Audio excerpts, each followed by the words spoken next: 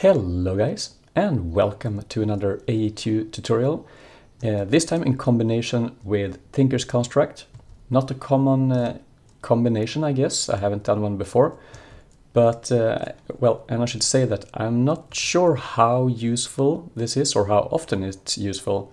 It really depends on what mod pack you have or mod selection and the recipes in it, but it's a fun build. I tried it and it worked, and it was kind of a challenge to make it work in a good way. Perhaps there are other ways to do it, but I tried to do it with only AE2 and Tinker's Construct. If you have other mods, perhaps that would be even easier. But I'll go through it in detail. I will not build it again, but I'll show you exactly how it works so you can build it if you want to. So right now I'm in the middle of a bronze order. Let's see here. We have a few left to do. So I have a very small network here. We have only the bare essentials. Quite a bunch of channels going this way. Total of 19 is used for this one. You can make it larger. Really depends on how many recipes you have. An important detail here is that we have one recipe per drain. So that means that if you only have a few recipes that you only will make in the smeltery, perhaps it's an alloy that you can only do here and not in some other machine, then you can have a pretty small one, perhaps dedicated only for that. But this setup, you cannot share drain. Well, I guess you can put one up here as well, that's true. But I think it's easier just to make it larger. I don't remember the exact size, but I think they can be larger than this one. It's 7 by 7. So okay, let's start down here. What we have. One crafting storage. I think it's a very good idea to only craft one thing at a time. Otherwise you might mess up the recipe or you will mess up the result, and that will give you incorrect feedback and you might have leftovers in the smeltery. So do one thing at a time. Perhaps it should be a dedicated, I'm not sure. We have some stuff. I only have ores and ingots and then a few other things that we're using in some alloys. But that's about it. A little storage and that. So this works like a normal Tinker's Construct smeltery. I'm using a hopper here. You don't have to use that to access the controller. But if you have more recipes than you can fit in one interface, then you need another one, and then I don't think you can have two controllers in one smeltery, so then you pretty much need to do this. Also, I tried this in another mod pack, and then I couldn't access with the interface and put items into the controller. But the hopper could access it. So I think it's a good idea to do this one. You'll get a buffer here, and it will feed in items as it needs or can. The recipes themselves are not very advanced or special in any way. I'm using, for all these basic stuff, two lead ingots from one ore. A simple ore doubling, you will not get in the smeltery any bonus outcome. For example, if you have, let's see here, copper ingot, and we can get it from, with pulverizer, you have a 10% chance to get this additional gold. And for some ores that might be a reason not to use this, but then for other it doesn't matter. Perhaps you don't need the extra gold in this case. So all the ingots are made from ores, 1 to 2. And then all the alloys, for example bronze here, I make them from ingot to ingot. So keep that in mind when you're making the recipes, that ores give double and then ingots give 1 to 1. The reason for that is that I don't want to keep ores in the system and use them for several things. I rather make them step by step. You make iron with iron ore, and then you make some alloys from the ingot. It's also sometimes easier to do the math because you might need only one, for example. I think that's pretty much it for the recipes. We might come back to that. So if we take a look down here, before we go up into the details, if I want to craft iron, well, simple enough, we send 1. If we want to craft, let's see, bronze again, that we did a few times ago, so 5 will give us 8, because we have to make the recipe 1 plus 3, so that will give us these 8. They are all sent up here. You can see them in here. They tin melt very fast, and then comes the copper. And then we get into details of how this works. 1 level emitter per recipe per output. So this one will have a crafting card, and then we put the bronze ingot here. That means that we will emit this redstone signal when we're crafting bronze ingot, and only that time. So that means that this blue network here, it only has two devices.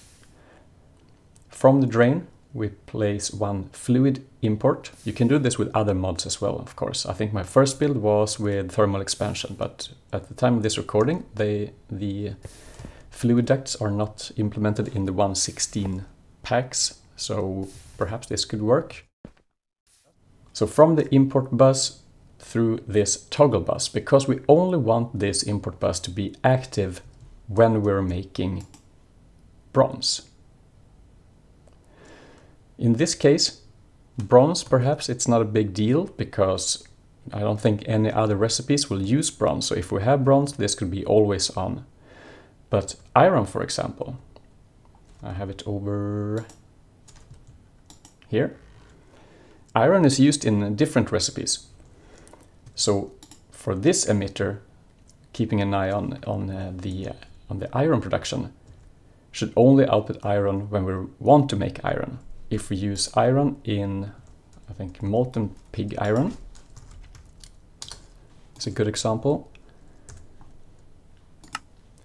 We use iron in that recipe, among other things. And if we place iron in here and this one will suck it out, then the blood and the, what was it? The blood and the clay would be left in here, and we will fail the craft. So it's important then to keep these ones only active when we are crafting what we want. For most recipes at least. And to do that, we have this toggle bus. And this emitter will only activate that toggle bus. So this down here, because I have these fibers connected on the bottom side, these ones, fluid storage bus, all the way, they are always online, but they are not connected to anything.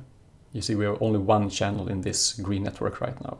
But when we lit the emitter, the toggle bus will enable and will connect this one. It's offline now. So they will never work or do things unless we want to. And that goes for all of these setups. Pig iron, manulin, lead, and so on. You don't need to configure, oops, I didn't mean to do that. You don't need to configure the storage bus, just usual stuff. So, and of course on the casting tables, we place our ingot, cast, this one. And then on the bottom, you can have like an import bus over here, but then you need one channel for each. I think it's a waste of resources and channels. So just regular old hoppers, chain them together and send it into any interface that you want. You can have the same interface for all of these. I just place them like this to make it easier. So basically, from these 6 channels, well, you might reduce one and have one common for all of them. So that's a possible way to make it to save channels, but it will be more of cabling instead. So let's do another crafting job. Perhaps the night slime. 5 of those. Yeah, that's nice. It's a big job. Sending them up here, you can see we get all the stones in the hopper and they will place in here one by one. When it's full, we still have some... Oops. It was too fast. Now everything in here, they will melt one by one. We can see that we have purple slime, but it will not be output anywhere. Currently, this is the only import bus that can extract anything from the smeltery. And it can only pull out night slime. And we'll get that once the stone have melted. This one is just waiting. As long as we are not finished with the crafting job, this will be turned on. In the other pack, in the 1.16.5 pack, I think it was all the mods that tried it in. Everything worked perfectly, well, except for this part. The emitter would be lit, working fine. It will extract all the slime. 4 ingots left to do. You can see it down here, up top left. That we're importing into the very small green network, store it in here, and then we'll just pull it out. So it would work, and then once the job was done, I could see that in the crafting storage or monitor, it was done, but the emitter wouldn't go off, so it will stay on. So that would mess up everything. I just had to do like this, and then place it, and it will be off. Hopefully that's a bug only for that pack or in that version, so I hope that will work for you, but otherwise this should work. I think it's a good idea to keep a casting table or a basin somewhere in case you run into problems, or perhaps when you're making the first alloy or smelt, to get the ingot that you need to, to place in here. I haven't filled these ones up yet, so because you need an ingot to place it here, and also to make the recipe. Most of the time you do that because it's a processing pattern. You cannot. I don't think you get it by free. No, you won't. So yeah, I think that covers everything. We have covered the patterns. Good thing I remembered to do this. The simple ones are very easy, just ore to ingot, and then you need to do the math. So 1 clay, 2 rotten flesh, and 2 iron ingot to make pig iron, and so on. And here I'm going against what I said at first. Here I'm using ore to make ingots, but you could do that with ingots as well, of course. Okay, great. I think that pretty much makes us done. If you have any questions, comments, you know where to place them. If you wonder how this works, then I guess you just have to ask me if it wasn't clear enough. So thanks for watching, and I hope I see you in the next one. Take care, and bye-bye.